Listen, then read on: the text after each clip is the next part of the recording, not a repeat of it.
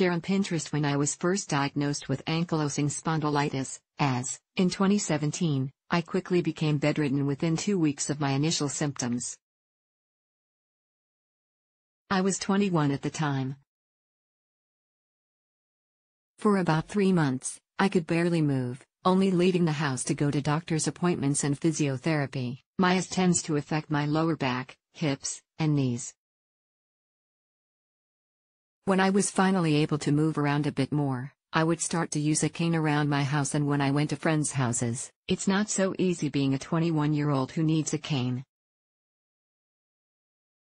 People look at you differently and they ask a lot of questions. Here's how I learned to accept the fact that I needed one, and how it helps me with my as accepting that you need help. A very difficult pill to swallow is the fact that you need help.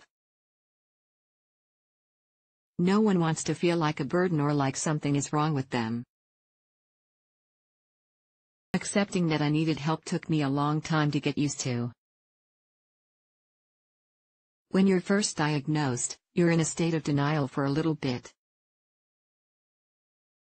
It's hard to wrap your head around the fact that you'll be sick for the rest of your life, so you kind of ignore it for a while. At least I did. At a certain point, things start to get harder to deal with. The pain, fatigue, and doing the simplest of daily tasks became difficult for me. That's when I started to realize that maybe I did need help with certain things. I asked my mom to help me get dressed because putting on pants was too painful. She would also hand me the shampoo and conditioner bottles while I was in the shower because I couldn't bend down. Small things like that made a huge difference for me. I slowly began to accept that I was chronically ill and that asking for help wasn't the worst thing in the world. Deciding what type of mobility aid you need. Even after accepting the fact that I needed help, it still took me a while to actually move forward and get myself a mobility aid. One of my close friends actually kickstarted me into getting a cane. We took a trip downtown and found a beautiful wooden cane in an antique store. That was the push I needed. Who knows when I would have gone and gotten one myself. I also wanted a unique one, because that's the kind of person that I am. Whether it's a cane, a scooter, a wheelchair, or a walker, if you're having trouble getting that initial courage to get a mobility aid, bring a friend or family member. Having my friend with me definitely helped my self-esteem. Gaining the courage to use your mobility aid. Once I had my cane, it made it a lot easier to convince myself to actually use it. I now had something to help me walk when my body hurts too much, instead of holding onto the wall and walking slowly around my house. In the beginning, I often practiced using my cane at my house. On my bad days, I would use it both inside the house and outside when I wanted to sit in the sun. It was definitely a big adjustment for me to use a cane even just at home.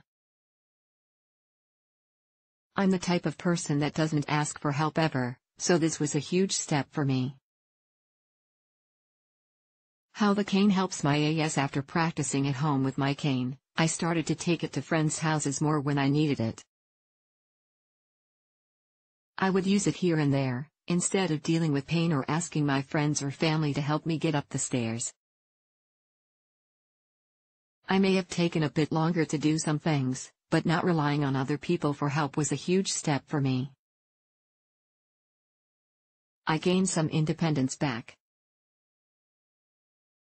The thing with this and other chronic illnesses is that symptoms come and go in waves called flare-ups. One day my pain can be totally manageable, and the next, I'm in bed and barely able to move. That's why it's always good to have a mobility aid ready for when you need it.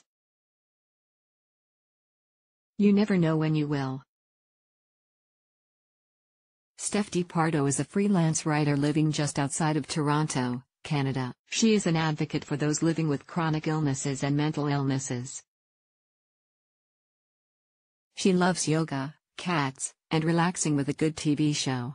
You can find some of her writing here and on her website, along with her Instagram.